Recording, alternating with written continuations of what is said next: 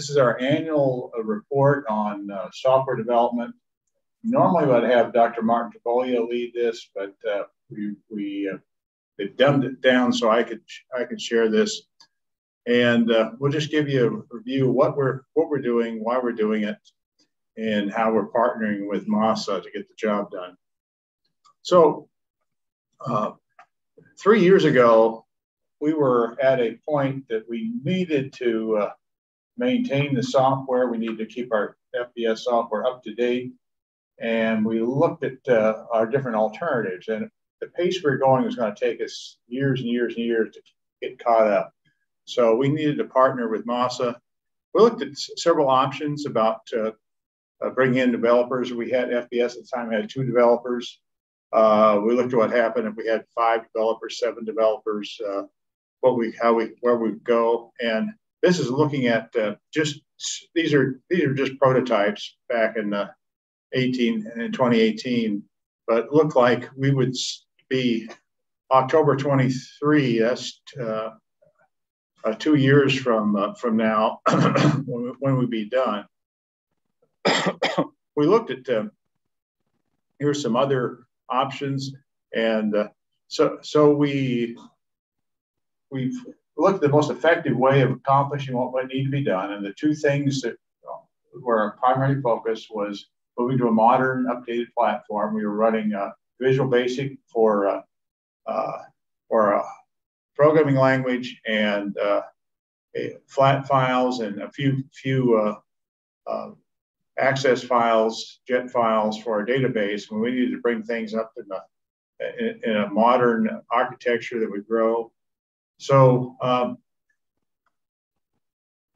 this is an interim report from 2019, a year after we got started.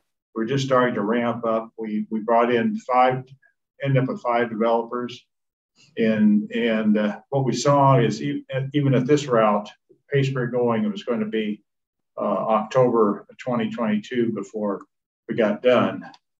And so we went to a German firm that did offshore development, and they had technology for converting Visual Basic to .NET. We hired them to do that, sped up the process, and our team was working on testing that, working on database changes. And so we're at the point, here's our current status right now. And we'll just review things. Last year, we released version 11.4, and that included some database conversion on crop audit and accounting. There was a conversion between the prior version 11.3. It was an incremental change. That's what we're doing with an integrated system. We either have to stop shipping changes to anything and then just go to a total restart, or and you just have to wait for things to happen, or we can do a rolling change. We were able to do that. So some of our code was still in Visual Basic, and some of us in .NET. Some of them had tables updated, some didn't, and it kept the continuity going. That's one of the things we believe is important. This year we released 11.5 first in March. It was the first one with a complete .NET conversion on accounting, and because accounting touches practically all of our users, and there's no data conversion of that. One of the things we discovered is that for very large data files, it was slower for accounting input and faster for accounting reports, or was slower for accounting reports. And that's we've made changes now, so now it's faster for accounting reports 11.4, and now we're working on 11.6, which includes .NET converted smart feeder reports and crop audit reports. There's still no data conversion, and this would be faster input for accounting. And then we switched to 64-bit reporting engine, and we knew we were going to have to do that. We decided to speed that along because that's something that you can notice. And then as well as an export, more updated export to Excel. The next version coming out in the year, if we're still on pace of development, is .NET transition for smart feeder input, crop audit input, life cycle budget, adding a few more tables, database tables for divisions and smart feeder. We've made this, even though a lot of these things are under the hood, there's not much of a change in user interface. These are the essentials, and we wanted to avoid, 3 years ago, we wanted to avoid mission creep. There's just so many things we can be doing. I think this statement that it's never done, that really applies to software. You got to keep going. The most important thing was to bring things up to date on the current on-premise version of the software, with the idea there's some more things coming, and that's what we're going to bring Joe. Joe's going to bring us up to date on what's going on. So while Norm brings up the couple slides that we have, this is kind of an update from MASA, which is the group of FBS users who are putting the capital into updating the code. So phase one of that endeavor here was to simply prepare the code to be able to enter the new cloud space. And so we're just about done with that phase. And the board of MASA has been working really hard on trying to get a good understanding of what we need to start developing in phase two to provide a high value accounting solution to that cloud ecosystem. So this was our visioning, if you will, of a cloud ecosystem with our logo at the middle, right? Where everything revolves around accounting. Everyone knows that. So the theory is relatively simple and certainly congruent with all these other presentations we've heard today, where we have terrestrial MASA or FBS as we know it, and then we spin a replication of the data up into the cloud, and then it's in a format where we can use API connections to hook into any of these management widgets or apps out here and do data transfer through APIs rather than the TA import export function or the packer interface or the feed mill interfaces. So a faster, more seamless connection there. And then also utilize these already created cloud accounting widgets that are out there and available. If we can speak their language, we can tie that functionality on as well. And then some of the other concepts we're working on vetting out here would be a place to store non-accounting data and warehouse a farm's information. You know, we talk about whose data is it? It's the farm's data. Well, how functional is that for you if you actually don't have a copy of it, don't have access to it, or don't have a way to actually view any of it outside of the provider's platform? So if you want to have some control over that, you better find a place to park that. So if we're going to have a managed cloud ready, adding that functionality seems like a potential area of development. And then kind of what's the end game, right? The end game is not only to just have records, but to be able to fill the buckets of data needed to drive these business intelligence platforms and have that ready to go information. So let's see.